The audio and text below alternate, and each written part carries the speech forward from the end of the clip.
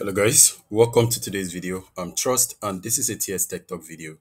On today's video guys, I'm going to review how to actually apply or comply with account deletion policy compliance on your Google Play console. So if you receive an email for account policy compliance on your Google Play console, this is all you need to do. So go ahead and open a new tab and then open Play Console or play.google.com/console. Then once you have it open, just go ahead and hit enter and it's going to open to your Play Console area, and you need to actually confirm the account. I think I'm actually okay with this. So I'm just going to click on my account. Now, if you click on the account, it's going to load up and display this particular area for you. Now, to actually comply to their policy delegation, all you need to do is to scroll down.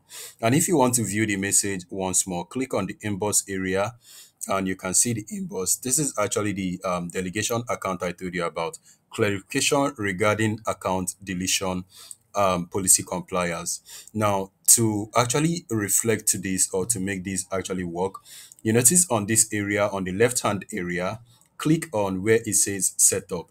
Now scroll down. Oh, sorry guys, that is not actually what we need to click on. Sorry, click on the home button to take you to the home. Click on the particular account or the particular app that you have on your Play Store. Once that has opened up, scroll down to the bottom of your account area and you are going to notice where it says app consent. Click on app consent and it's going to open up. Now on this area, you can notice it says one message that you have you need attention with is actually declaration needed. Now, if you scroll down, you are going to notice where it read more further and says compliance deadline. I've actually passed the compliance deadline and it's actually 13th August. I do not know if it's 13th August of next month, but either way, all I need to do is to start declaration.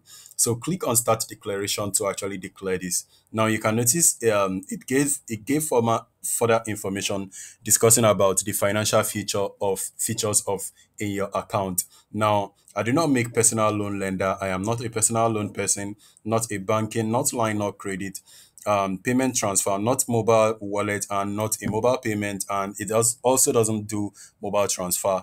The purchase agreement, reward point, frequent fuel, and other incentive. Yes, I do reward points also. Yes, I do that in the game. But there is nothing like buy now, pay later. There is nothing like cryptocurrency. There is no purchase agreement. I only give reward, in-game reward, like restart. So I don't think this is supposed to be related, right? Now, token, none of them also here, supportive, financial advice credit.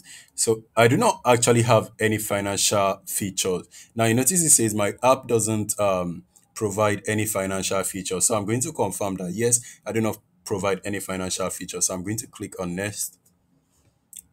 And finally, it says at the moment you are not required to submit any additional document for the financial features for your for app provides for your app provides.